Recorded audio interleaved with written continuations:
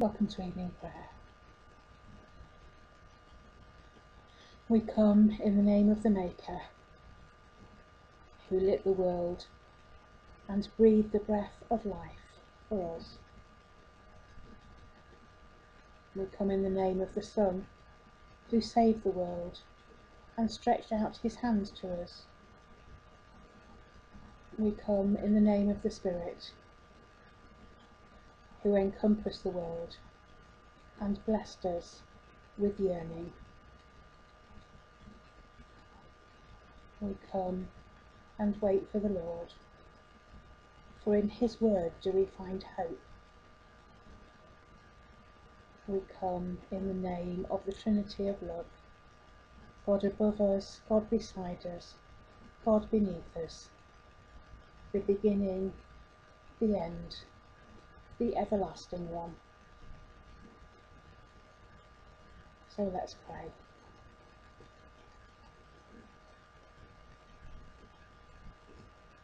Kindle in our hearts, O God, the flame of love that never ceases, that it may burn in us, giving light to others.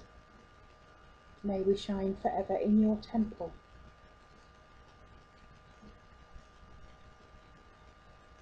Set us on fire with your eternal light, for the sake of your Son, Jesus Christ, our Saviour and Redeemer. Christ of the least and the lowest, Christ of the lost and the betrayed, Christ of the wanting and the lonely, draw close to us in our worship, that we may draw close to you. Lighten our darkness, and in your mercy hold us and defend us from all danger and peril.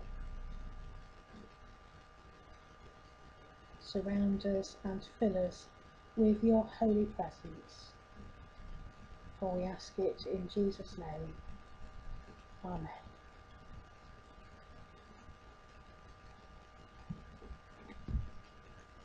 Reading from Acts chapter 10 and picking up at verse 9. About noon the next day, as they were on their journey and approaching the city, Peter went up onto the roof to pray. He became hungry and wanted something to eat, and while it was being prepared, he fell into a trance. He saw the heaven opened, and something like a large sheet coming down, being lowered to the ground by its four corners. In it were all kinds of four-footed creatures, and reptiles and birds of the air. Then he heard a voice saying, "Get up, Peter, kill and eat." But Peter said, "By no means, Lord, for I have never eaten anything that is profane or unclean." The voice said to him again a second time, "What God has made clean, you must not call profane." This happened 3 times, and the thing was suddenly taken up to heaven. Now while Peter was greatly puzzled about what to make of the vision that he had seen, suddenly the men sent by Cornelius appeared. They were asking for Simon's house, and were standing by the gate. They called out to ask whether Simon, who was called Peter, was staying there. While Peter was still thinking about the vision, the Spirit said to him, "Look, 3 men are searching for you. Now get up, go down and go with them without hesitation, for I have sent them." So Peter went down to the men and said, "I am the one you are looking for. What is the reason for your coming?" They answered, "Cornelius, a centurion, an upright and God-fearing man, who is well spoken of by the whole Jewish nation, was directed by a holy angel to send for you to come to his house and to hear what you have to say." So Peter invited them in and gave them lodging. The next day he got up and went with them, and some of the believers from Joppa accompanied him. And so we continue on from the reading on Saturday from Acts chapter 10. Two men who hear the prompting of the Holy Spirit and respond. Cornelius, as we previously saw, and now Peter, as he responds to those words that are spoken to him, go immediately with the men and see him. Once again in Peter's dream we see that 3 times the words were repeated. And yet, whenever we see Peter respond, we see that immediacy there.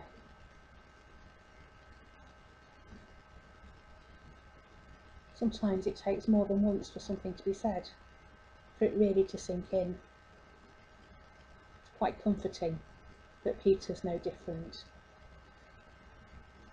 But how many times will God speak to us before what he's asking of us sinks in? And when it does, will we respond with the same immediacy?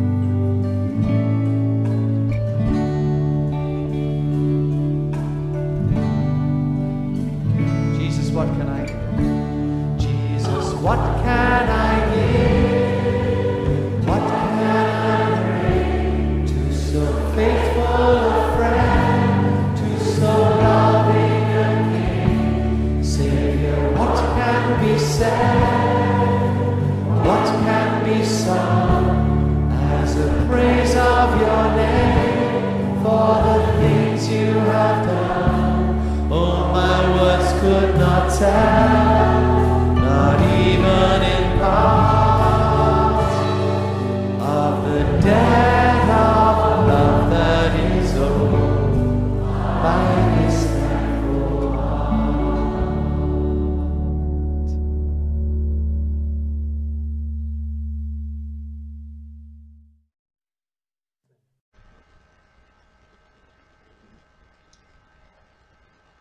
So we pray.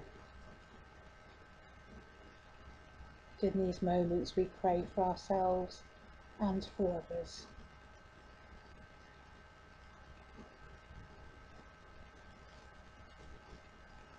Loving God, because we know we are better together, even when we are apart,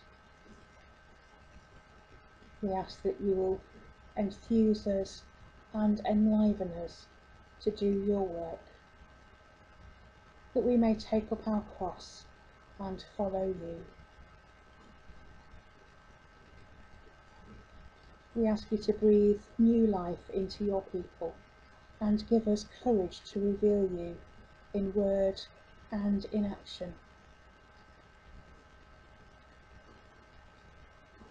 Creator of all, lead us and every people in the ways of justice and peace,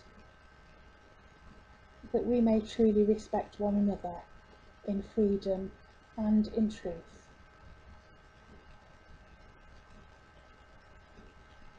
Instill in us a real sense of wonder for the earth and all that is in it, and teach us to care creatively for our fragile world.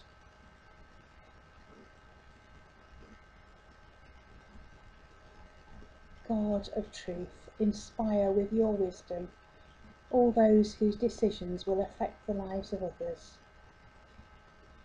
that each one may act with integrity and courage.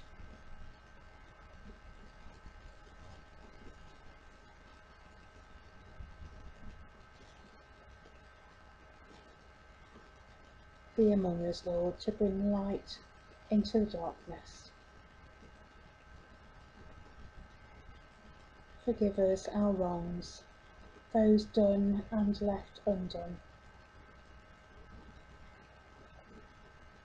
And we ask for your grace on all whose lives are linked with ours. May we serve Jesus in one another and love as he loves us.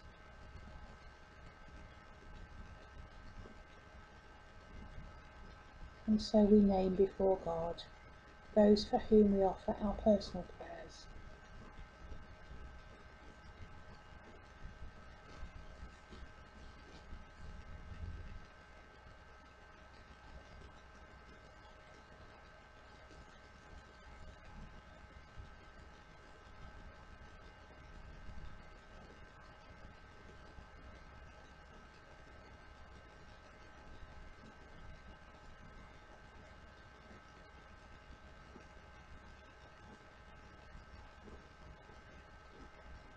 God of the present moment, who in Jesus stills the storm and soothes the fragile heart, bring hope and courage, healing and comfort,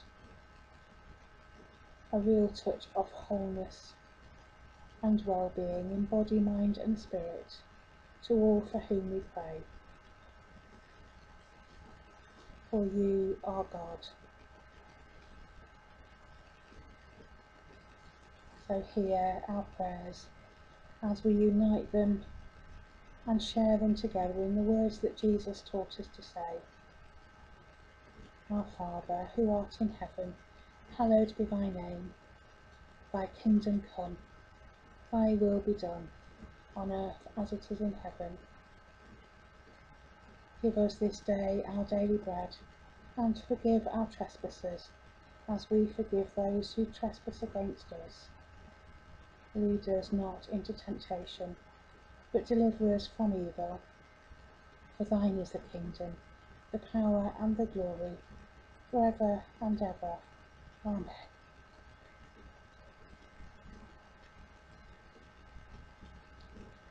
So we ask you to keep watch, Lord, on those who work or watch or weep this night. Give your angels charge over those who sleep.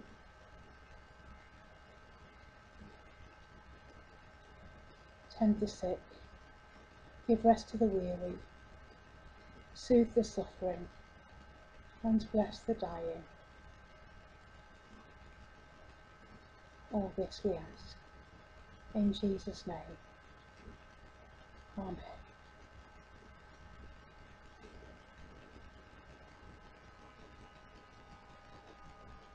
So may God's extravagant love consume us.